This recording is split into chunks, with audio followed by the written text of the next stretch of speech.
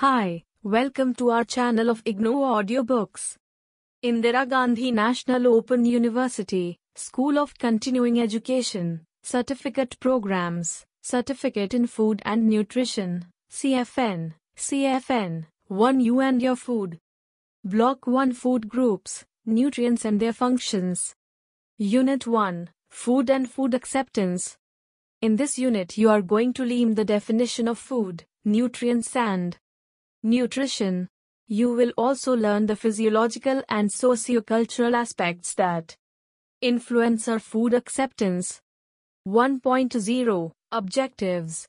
After studying this unit you will be able to define food, nutrients, nutrition, health and nutritional status. List the nutrients derived from food. Describe socio-cultural aspects of food, and list factors determining food acceptance. 1.1 Introduction. Food is an integral part of our lives. We cannot live without food for more than a few days. Our body needs certain substances called nutrients, which are essential for its proper functioning and for maintaining a healthy nutritional status. The only source of obtaining these nutrients is food which we eat. Food comprises a variety of edible substances, but we have to make a wise selection to get proper nourishment for our body. So let us begin by first understanding the definitions of food and nutrition. 1.2 Definitions of food and nutrition. You all know what we mean by food. Food is something we eat and which can be utilized by our body. The need for food begins with the beginning of life itself, because it is only through food that we get essential chemical components for life and growth. The process by which the body utilizes food is called nutrition. The food consumed by us is utilized by the processes of digestion, absorption, transport, storage, metabolism and elimination for the purpose of maintenance of life, growth, and normal functioning of organs and production of energy. Nutrition is thus a sum total or a combination of all these processes by which living beings receive and utilize materials necessary for the maintenance of their functions and growth and renewal of their components. So food plays an important role in maintenance of health. Health is defined by World Health Organization as a state of complete physical, mental and social well-being, and not merely the absence of disease or infirmity. You will learn more about nutrition in this course. Food is what we eat, while nutrition is the combination of processes by which we utilize food. You must now be wondering what it is in food that is utilized by our body. Well, while a variety of foods may be available, the basic constituents of all food are only 6.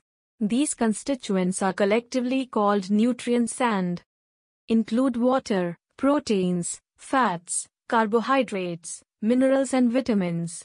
Our body requires these nutrients in adequate amounts to promote good health. Our body's need for nutrients depends on many conditions/factors such as activity, climate, daily stresses of living, disease, etc. Nutrients are constituents of food and include water, proteins, fats, carbohydrates, minerals, vitamins. The condition of our health as influenced by the utilization of nutrients is called our nutritional status. Hence, the ultimate benefits of good nutrition to every one of us are health, happiness, efficiency and longevity. You will learn in more detail about nutrients in Units 3 and 4 of Block 2. Check your progress exercise 1.1. How are the terms food and nutrition different from each other? 2. How do you understand the term nutritional status? 3. What do you understand by nutrients? 4. List the 6 nutrients. Figure 1.1. Factors influencing food selection. Look at the screen for table content. 1.3. Socio-cultural aspects of food. We have already learned that eating is essential for life. But what we may eat and how we prepare it are culturally determined. To understand people's beliefs and habits regarding food, we must know the particular society and the way it likes to cook and eat. Even though the food habits change due to many reasons, traditional food habits tend to persist. If we adopt an ecological approach, we may picture a man influenced by several environmental factors.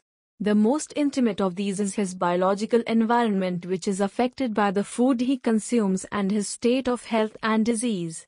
At different levels, there are physical and psychosocial environments in which a number of factors play their role, prominent among these being education, economics and culture. Thus, though the soil and climatic conditions affect food production, availability and preservation, culture determines beliefs and practices regarding food selection and preparation. Education may then further influence these, while the economic factors largely determine the amount and to some extent the quality of food selected and purchased. In the following units we will learn about the specific socio-cultural aspects that affect food consumption at various ages and the physiological condition of women and children. Practical Activity 1. From your own experience and through discussion of your neighbor's experience, list factors which affect food selection. 1.4 Factors determining food acceptance. The subject of food acceptance is a complex one, as we are not completely rational either in our acceptance or rejection of food. You would have realized that few aspects of living are as likely to be emotionally charged as those associated with food. So the presentation of well-prepared, highly nutritious food before us does not mean that we will accept it. Let us see what factors influence our acceptance of food. These factors could be physiological, socio-cultural and psychosocial. You are listening to this audiobook on Audio Learn IGNOU. 1.4.1 Physiological factors influencing food acceptance.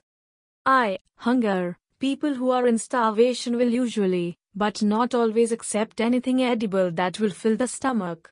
The food they accept might even be something that they would normally dislike. It is also true that some people may refuse food even when they are actually hungry, if the food offered does not conform to their cultural or religious acceptance pattern.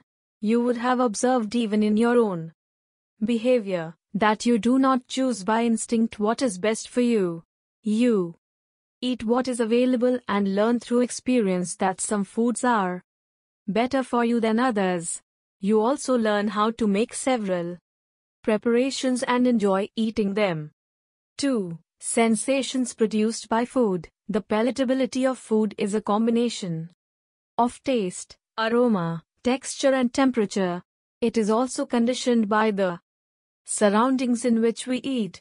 We often accept or reject food because of its tempting aroma or repulsive smell.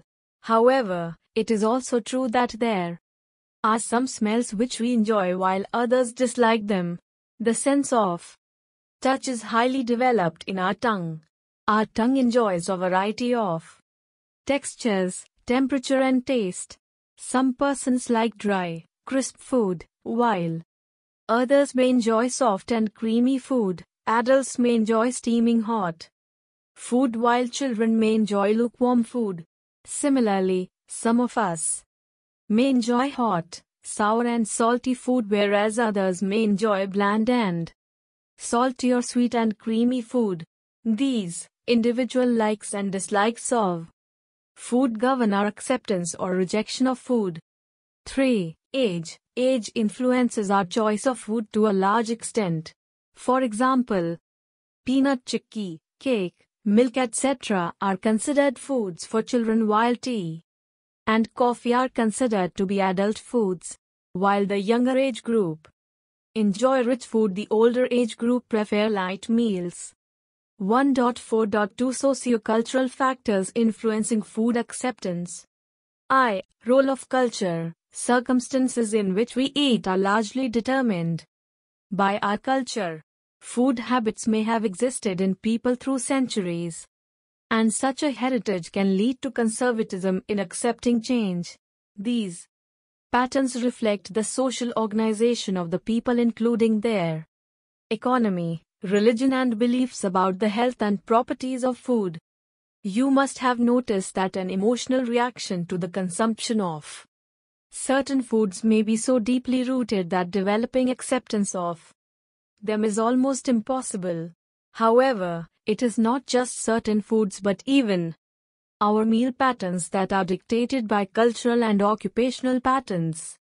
Because of the change in our working schedules, some of us have a light breakfast before going for work, while others have a heavy meal. Similarly, when we return from work, some of us prefer a heavy dinner, while others prefer a light one. 2. Social value of food. Do you enjoy eating food alone? Certainly not, not always. We usually enjoy eating food in company. Whatever be the occasion, eating together always provides a friendly atmosphere and enjoyable conversation as we invite people to our homes and go out to the houses of our friends.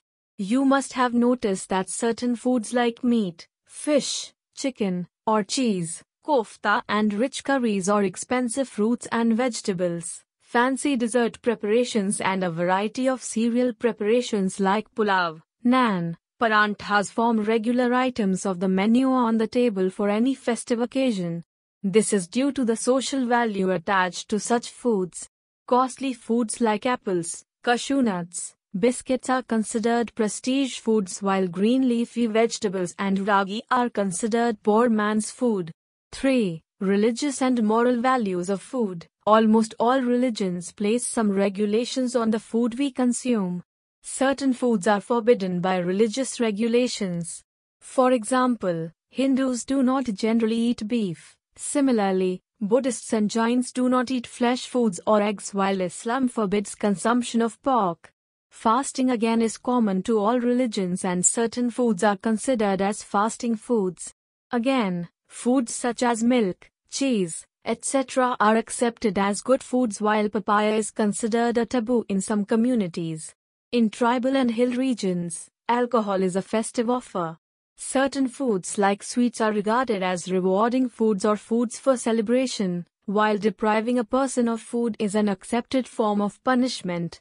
1.4.3 Psychosocial factors influencing food acceptance. Food is a symbol of security for all of us. Milk, the first food we take, is usually associated with security. Have you noticed that when you were ill and away from home, you liked to drink milk because it reminded you of the loving care your mother provided you? Or, do you remember refusing milk in preference to tea or coffee just because you felt you are an adult? We also at times refuse food because we are angry with our parents or friends or when we are in sorrow. When we are happy we enjoy food. Occasionally, in order to gain attention, when we are sick or lonely, we impose unreasonable demands for food on parents, siblings or friends who are looking after us. Children are reported to have refused food when they are in a state of shock due to a disaster, as in wartime. You are listening to this audiobook on Audio Learn IGNOU. Practical Activity 2.1. List those foods which you enjoy eating and state reasons if any. 2. List 3 foods that you do not like and give reasons. 3. List the foods that are taboo in your religion. 4. List 2 foods that you do not consume when you are fasting. Practical Activity 3. 1. List the foods commonly consumed in your family during the previous week along with the frequency of consumption of each food. 2. What foods are generally associated with the following occasions / situations / and prepared in your home? A. Guest meal. B. Wedding. C. Introduction of first solid food for a baby, Annaprasanna. D. Pregnancy, 7th month. E. Festivals Diwali, Sankranti, Baisakhi, Onam. 3. A. Try to analyze the factors which influence your acceptance of a particular food. Take one food for example, and your rejection of another food. One example here also. B. List these factors in order. 1.5. Let us sum up. We have seen that food plays a very important part in our life. Various foods that we eat are utilized by our body through a number of processes like ingestion, digestion, absorption, transport and metabolism. A combination of all these processes by which the ingested food is utilized by our body is called nutrition, and the state of nutrition of our body is called nutritional status. Food that we eat is made up of nutrients which include water, proteins, fats, carbohydrates, minerals and vitamins, and they are required by the body in specific amounts depending upon age, sex, activity, climate, etc. What we eat is governed by our socio-cultural environment, educational level and economic conditions. All foods are not acceptable to everyone. There are individual variations in acceptance or refusal of food. The basic factors determining the acceptance of food are physiological ones, which include hunger and sensations produced by food, and social and psychological factors, which include role of culture, social values, religious and moral values, age, and sex, and also the emotional outlet or security provided by food. 1.6 Glossary. Absorption, process by which nutrients are taken into the blood stream. Culture, accepted practice in a community. Digestion, breakdown of a food in the body by digestive juices, so as to convert it to such a form which can be absorbed in the body. Health, physical, mental and social well-being. Hunger, desire to eat food. Metabolism, process of utilization of food for internal body processes. Puberty, period when secondary sexual characteristics develop and sexual reproduction becomes possible. Psychological, pertaining to the mind. Social, pertaining to human relations. 1.7 Answers to check your progress exercises. Check your progress exercise 1. 1. Food is something we eat and which can be utilized by our body, while nutrition is the process by which we utilize food. 2. State of our body as influenced by the kind of food we consume and utilize is called nutritional status. E.g., weight or height. 3. Nutrients are basic constituents of food which promote good health. 4. Carbohydrates, fats, proteins, minerals, vitamins and water are nutrients. Thank you. We will see you in the next video.